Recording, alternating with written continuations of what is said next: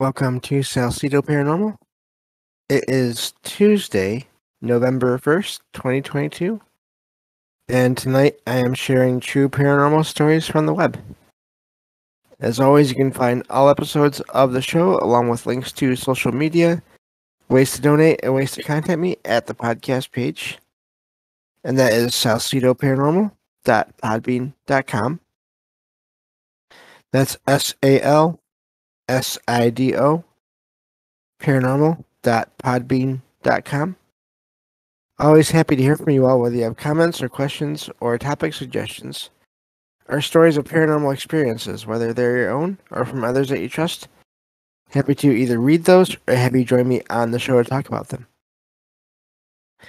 And had a great weekend of shows for leading up to Halloween, and then also last night. I want to thank again Michael Strange from Trouble Minds Radio for both being on my show and also having me on his show last night on Halloween. And also Derek for being on my show last night as well.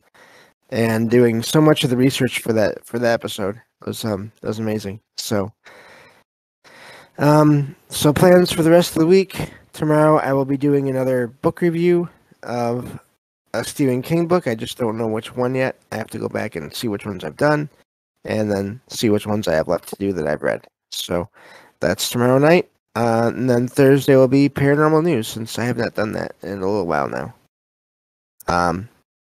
So I think that covers everything. So I can get to these stories here. I have 4 of them for you all tonight. And so yeah, I think I'm all set. I think I can just get to the stories.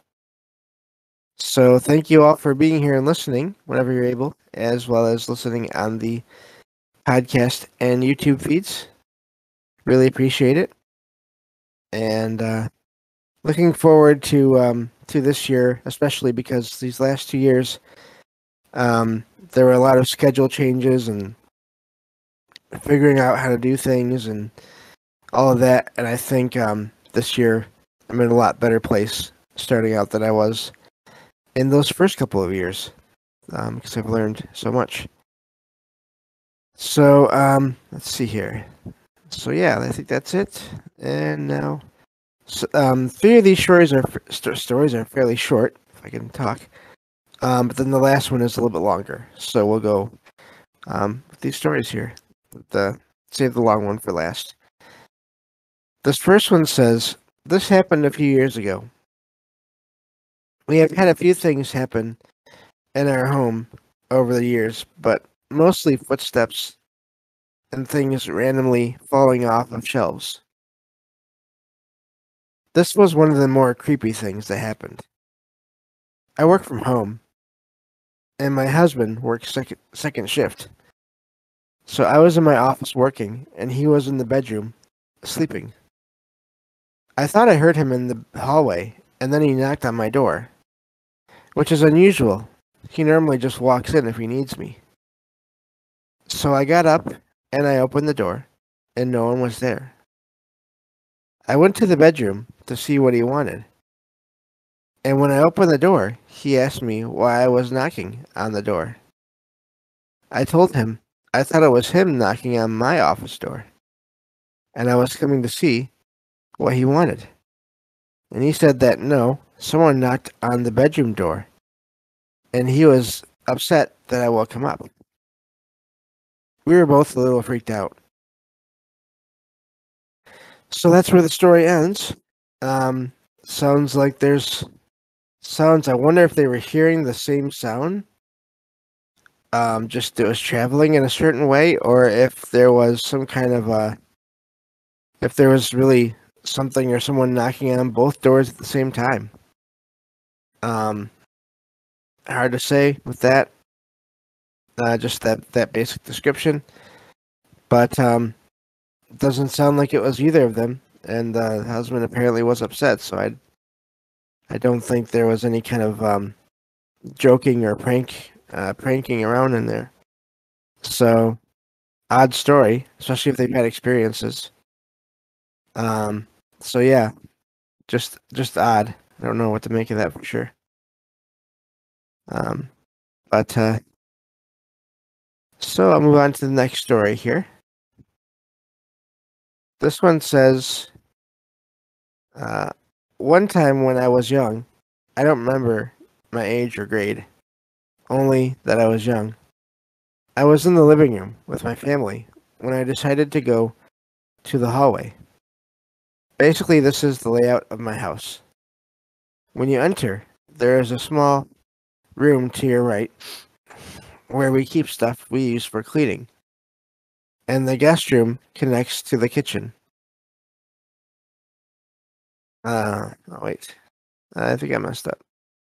Oh, and the guest room on the left, to the left, there we go.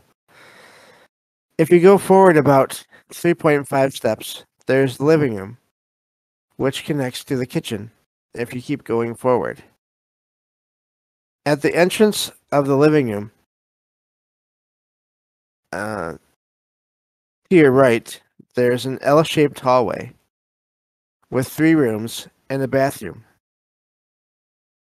At the beginning of the hallway, in the corner, there is a small space to your right that leads to the garage, and to the left of that is my room. So I was in the living room and decided to run into the hallway when my body froze. When I looked to my right, I saw a black figure which looked exactly like a man just standing there. I slowly walked back to the living room and went back there later to see what it was, but there was nothing there. And that's where that story ends. Sounds like they saw a shadow figure as a child. The initial reaction is really what stood out to me, that just stopping. I wonder if that was a fear reaction or some kind of contact, or just the sensing of it being there that stopped them as a child. Um, I don't know. I'm wondering also, it doesn't say that there was a lot of activity in the home before or after. So it could have just been someone passing through. I do believe that is a thing that happens. I think I've had it happen to me before in my own apartment. Um, so I don't know, but glad nothing else happened there with that case. So that's all I have really for that one. So I will move on to this third story here. This one says, let's see here. Lost it. Okay, there we go. This one says, 2 days ago, I was driving to the countryside at night and passed a gray, naked-looking humanoid with no facial features, besides black, empty-looking eyes, or eye sockets, and no genitalia. This thing was walking beside the road and then ran across the road into the woods. I still remember its face. I'm scared. It only happened about 15 kilometers from my house. What was it? And that's where that story ends. Hopefully nothing else happened.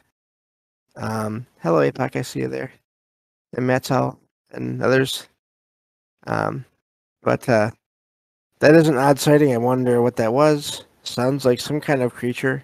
But sounds like they were maybe just as afraid, possibly, as the witness was, as the writer was. So it's weird that in a way that it was near the woods. I think it said it was near the woods. But let's see, yeah, so into the woods. But there was no other sightings of lights or craft or anything like that, so that's kind of odd in a way. So yeah, I don't know what they saw, other than maybe possibly some kind of creature and or alien or something. I don't know. So that so I have one more story here. This is the longer one. And This one says, first of all, English is not my first language.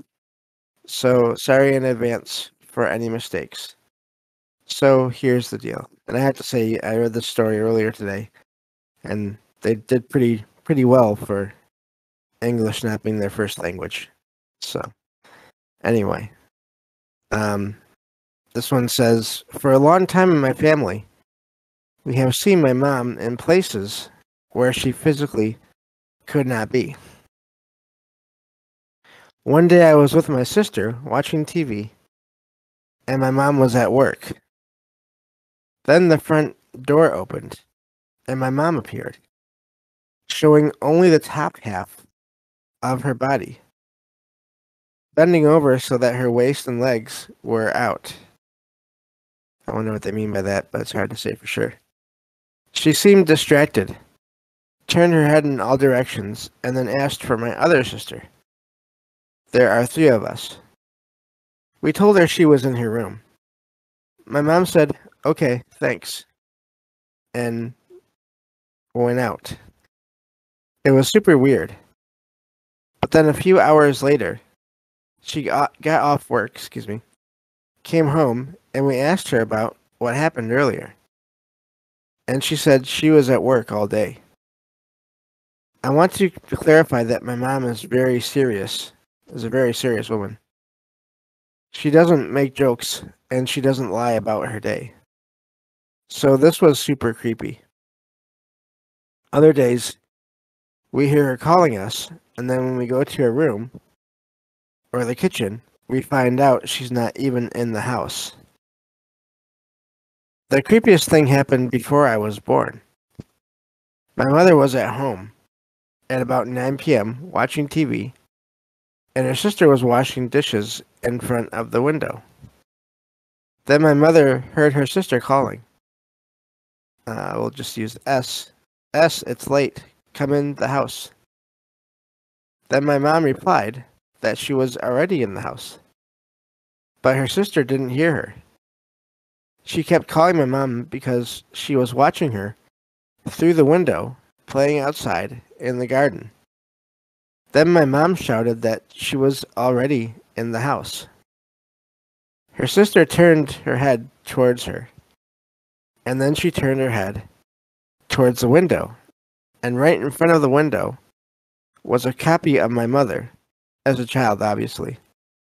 Only she looked pale and haggard, and very thin. My mother and her sister swear that this was real, and that the girl even smiled at them from outside the window. They both ran to their room and couldn't sleep all night. Coupled with the events that we ourselves have experienced in my home, I have nothing left to do but believe her. I have even seen my mom at night walk through our rooms and leave without saying anything. She is not a sleepwalker.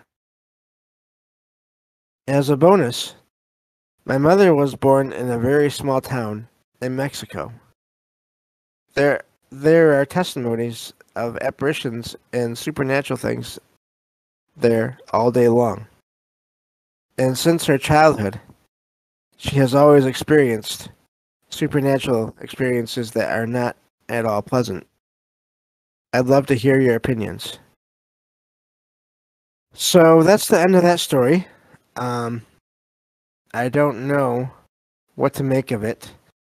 Sounds like some kind of being that was able to look like the writer's mother. Now it is odd that the appearance of this, whoever this was, changed and seemed to mirror the appearance of this writer's mother as she grew up.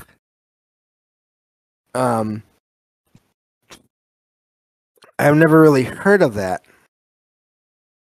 before in a story like this. At least not that I can think of.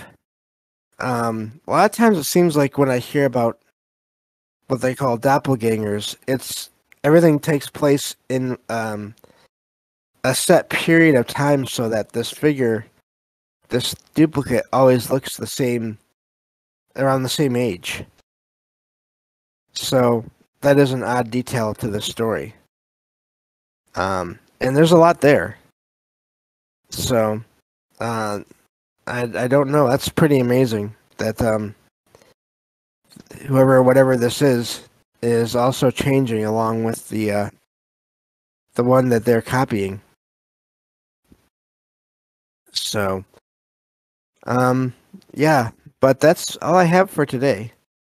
It's kind of nice to do a short episode after such a busy weekend, though, in a way. So, hope you all don't mind. But thank you all for being here, and I'll be back tomorrow night with another book review on the next episode of Salcedo Paranormal. Take care, everyone.